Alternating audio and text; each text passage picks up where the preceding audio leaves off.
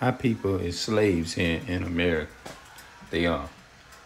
And they are slaves. They're the biggest slaves ever. They give in to Esau, the so-called white man. They do. And it's just crazy how people we live in here. They'll try to tell you, well, there's nothing we can do about it.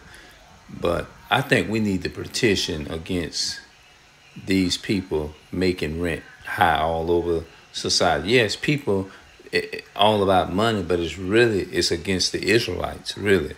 Let me tell you, it's against the Israelites. It's the real Jews. They're making it hard for us because they're envious and jealous of our people being who they are according to the Bible. And they are the enemy.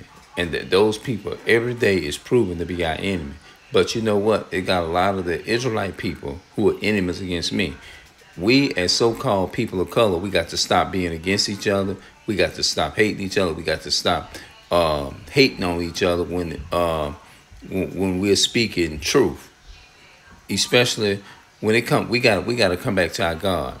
That's all it is. We got to come back to our God and stop worshiping the white man. Stop worshiping white Jesus. Stop worshiping all this stuff that's causing these calamities.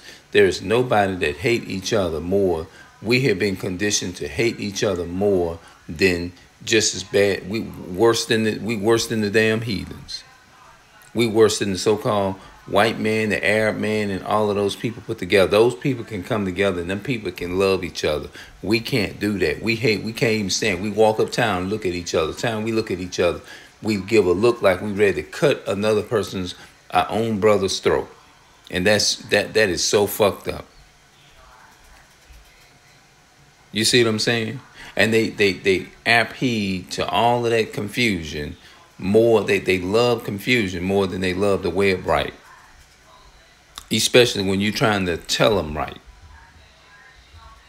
You see what I'm saying? And the so-called white man, it's like we need more of our people. It's to stand up and condemn this high wicked system that our people are in. That's why so many of our people are homeless. We can't even, the government is completely the enemy. The so-called white man, the government, all those people that work in the so-called White House or in the government, all those people are the enemy. They the enemy. They are our enemy, and they are not our friend, because a friend would put you in a condition to where you got to damn near pay so much rent to where you can't pay it. You're going to be on the streets homeless. You see what I'm saying? So that's all I'm trying to say, and that's the point I'm trying to make. We need to wake up, people.